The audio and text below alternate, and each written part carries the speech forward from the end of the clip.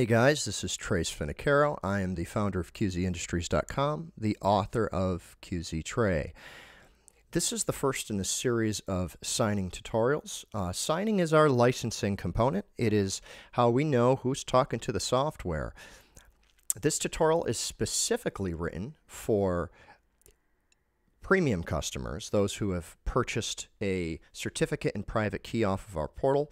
It can be adapted for community versions, but some of the steps naturally are omitted, such as creating your own certificate and creating your own private key. One of the first dependencies, the prerequisites for this tutorial, is QZ Tray, of course. QZ Tray needs to be installed on the machine that you're using to validate your licensing. In the screenshots, it might look a little bit newer, and that's because I'm running a bleeding edge version of QZ Tray. By the time you watch this tutorial, it might be the stable version, so I chose it for this video. So, signing in PHP is composed of two steps: the certificate and the signature. For PHP, we need a backend running, so another prerequisite of this tutorial is PHP. We are choosing to run that through WAMP because this tutorial happens to be written for a Windows machine, although you can apply this to Linux or Mac as well. The steps are nearly identical. Just where we're copying the files to is going to be a little bit different.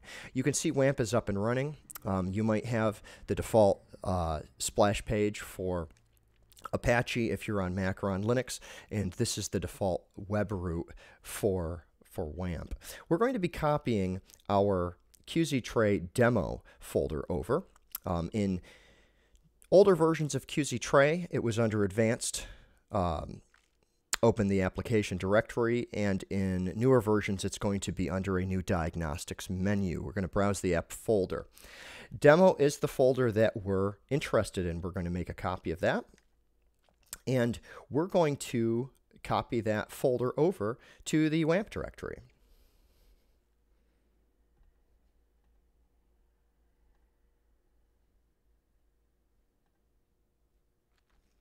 By default, the home page for WAMP is located in WAMP or WAMP64 if you're on 64-bit, www. We're going to go up a directory. This www directory is what we are actually going to be mimicking. So we're going to rename that. And we're going to call demo www. What this will do is it will allow WAMP to see our HTML file.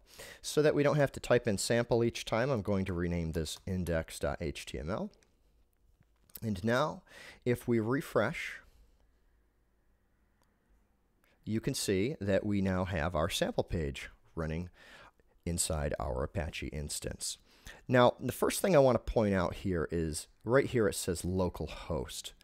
Localhost is the name that we provided inside our sample HTML demo certificate, and you don't want to see that. You're going to want to see your company name here instead. To do that, we need to replace the certificate, and that's the first step, and that's going to be the first step we're going to jump into. So, somewhere you're going to have obtained a certificate and a private key.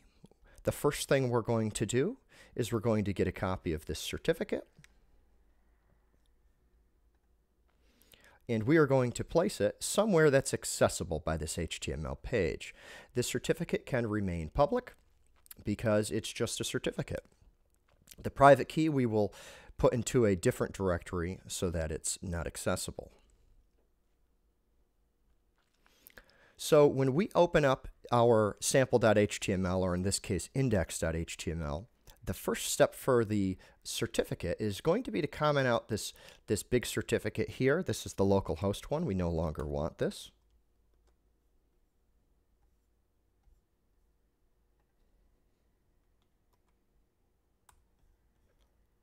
And instead, we're going to use a technique that's right above it. It says preferred method from server. Notice this is using Ajax. Ajax is part of the jQuery library, which we bundle with our demo. If you choose to use something more modern like Fetch, that is supported as well. Digital certificate is side by side our file, so this should be all that's needed to change the name when we initially connect. So when we refresh this page, now you will see QZ PHP demo wants to connect to QZ Tray. So that's good, the certificate's working. Now this is the part that snags most people. When you go to do an action, an error message comes up. In older versions, the shield would be red.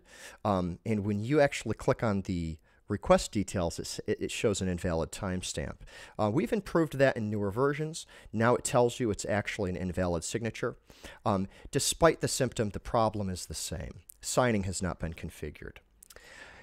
For this tutorial, we're going to set up signing using PHP, and it's about as simple as setting a private key and then pointing to that file. So the next step, setting up signing, is going to require another file that we've downloaded. In this case, it's the private key.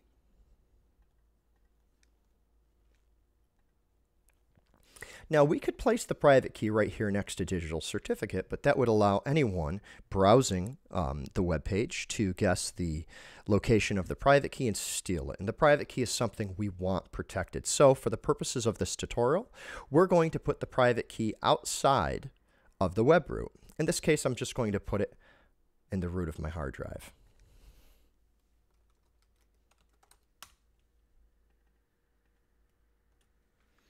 So now in the root of my hard drive, I have my private key. It's outside of the web root.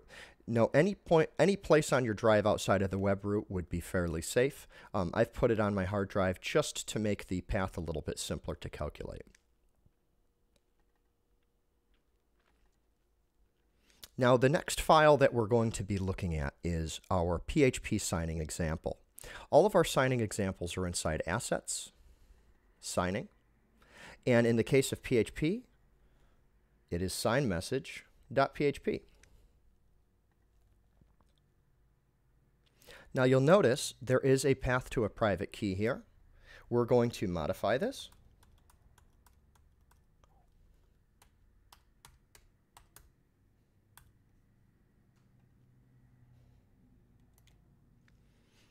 So we're going to be going back a few directories, going into a directory called private, and load this private key.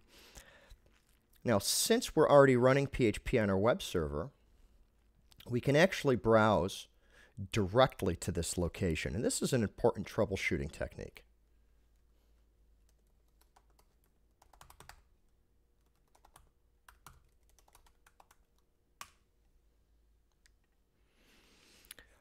Now, right from the get-go, I want to point out something. This is an important part of licensing, and it's this base 64 chunk here on the web page. This base 64 chunk is our signature, and this is what QZ Tray wants. But there's some other stuff mixed in here, right here. And what this is this is part of PHP's erroring system.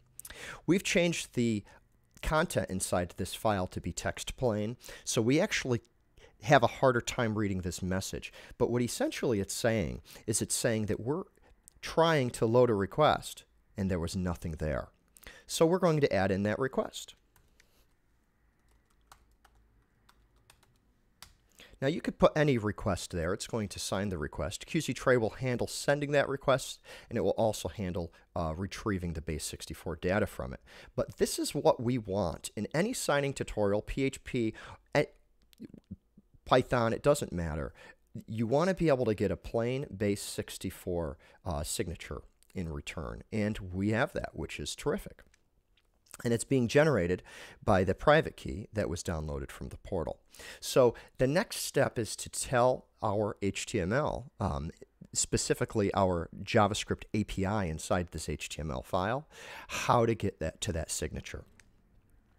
Now, by default, we resolve a blank signature, and this is what raises the dialog with QZ Tray. An invalid signature will raise it, or a blank signature will raise it. So it's very important you have to comment out this blank resolution. Instead, what we want to use is we want to just simply, like we did with the certificate, use an AJAX. Now, the path to this file is right here, so we're actually going to just copy it right out of the address bar.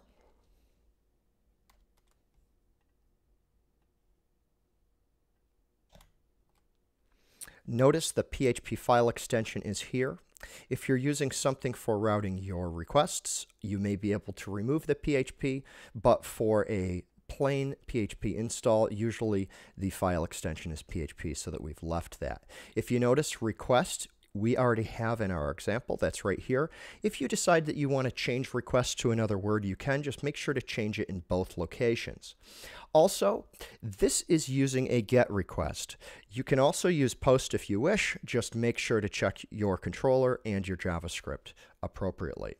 So we're going to save this file. We're going to go back to our page. And you can see that the certificate is good, but what about the signature? The signature is not correct. Let's try refreshing the page. Maybe it was cached. There it was.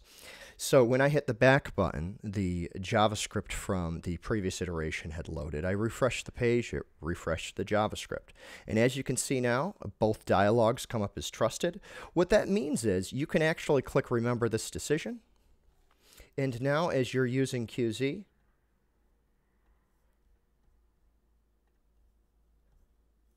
everything will work without prompt.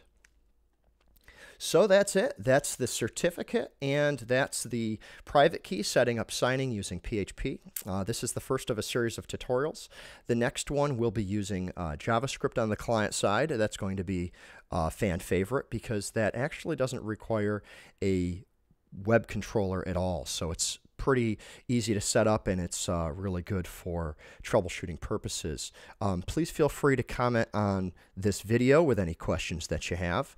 As always, like and subscribe, and you can always email us, support@qz.io for premium customers. And if you're not a premium customer, go to qz.io/support, and you can make a public comment to our mailing list. Thanks for watching, guys. That's it.